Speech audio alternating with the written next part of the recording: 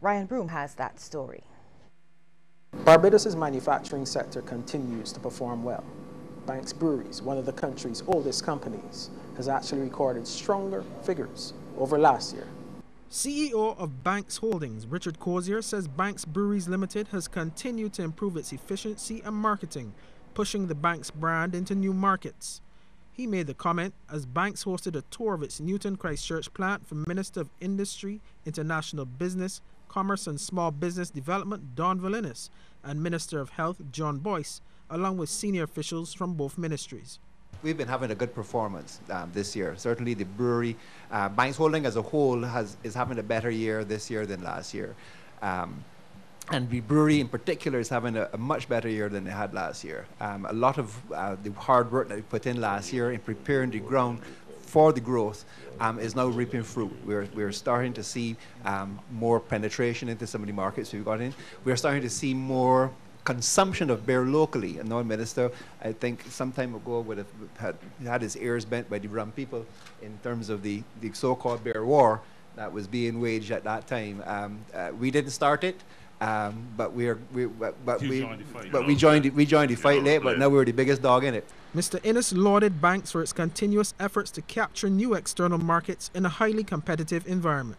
Certainly, we are always looking for opportunities to celebrate Barbadian companies that are taking our products outside of this island.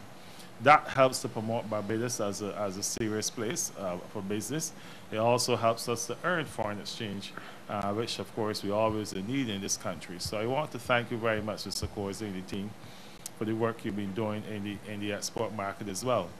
Meanwhile, Mr. Cozier acknowledges that Banks has to attain the highest standards to remain competitive, and this is why the company is presently the most modern brewery in the Caribbean. We are ever mindful, as the Minister pointed out, that the market for our beer is not Barbados. The market for our beer is Barbados and the wider world, and we have, through Ray and his team, expanded into North America, both the US and Canada, Eastern Seaboard primarily, and recently, within the last couple of years, into the UK, and we hope now to get some sort of footing into Europe as well.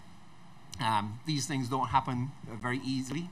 It takes a lot of hard work on the ground, and it takes a lot of investment. With new export markets potentially opening up in the months and years ahead, Banks Breweries continues to be one of the leading lights in Barbados' manufacturing sector. Ryan Broom, CBC News. Thanks, Ryan. Well, company closures and layoffs continue to be a concern for the Barbados Chamber of Commerce and Industry. Executive Director Lisa Gale says the Chamber is well aware of the situation as it is reflected in its level of membership and subscription. We have had some fall-offs. In fact, there have been a number of company closures.